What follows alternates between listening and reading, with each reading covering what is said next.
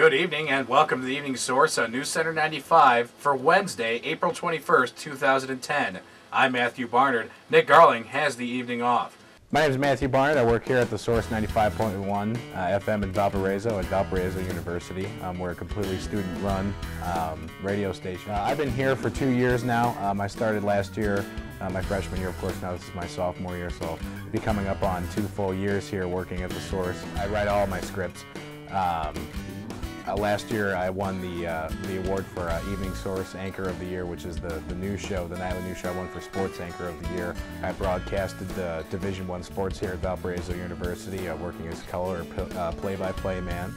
I also do a weekly Valpo Sports Update, recorded every Thursday. That was my day this semester. It's a minute soundbite about what happened the day before in Valpo Sports, what the big story was, kind of like an ESPN Sports Wire update. I've been working with Matthew Barnard at the radio station for about 1.5 years.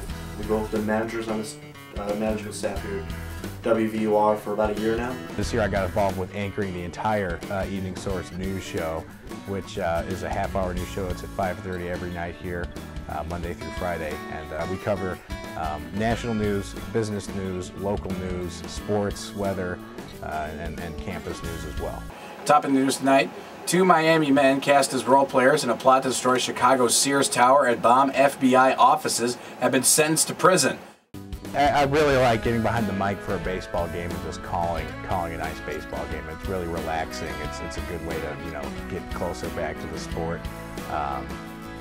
It's a real nice way to just share some time with the game. It's something I've played it, and I've done basically everything but broadcasted. So it's nice to finally get a chance to do that. When you look at a game like baseball, anything can happen. For the Red Sox, Jacoby Ellsbury goes down with broken ribs. I mean, 4 cracked ribs because he slammed into a wall. Mike Cameron, also on the Red Sox, similar situations. Yeah, working with him in a broadcasting standpoint, really easy to work with. Comes in prepared every day. He's the kind of guy that really knows the game of baseball. Started in the top of the first inning. The 1-1 from Schaefer. Inside, fouled into the Crusaders. He comes in and he's always ready to talk about the game of baseball and just add color to the game that we're watching. And every broadcast I do with him is a good time. I like doing the sports anchor. It's nice to put together a nice 2-minute piece about what's going on in sports all around, show off some vocabulary and things like that. That's fun to do. And it's also fun to do the sports updates. There's the software editing program we have for the audio clips. I really like to play around with that. It's a fun thing to do, and put some different amplifiers on it and things like that, make things sound more professional, cleaner. I like that a lot. And of course, broadcasting news, it's just you and your listeners for a half hour. That's fun too. But police say the teen insisted and had to be arrested.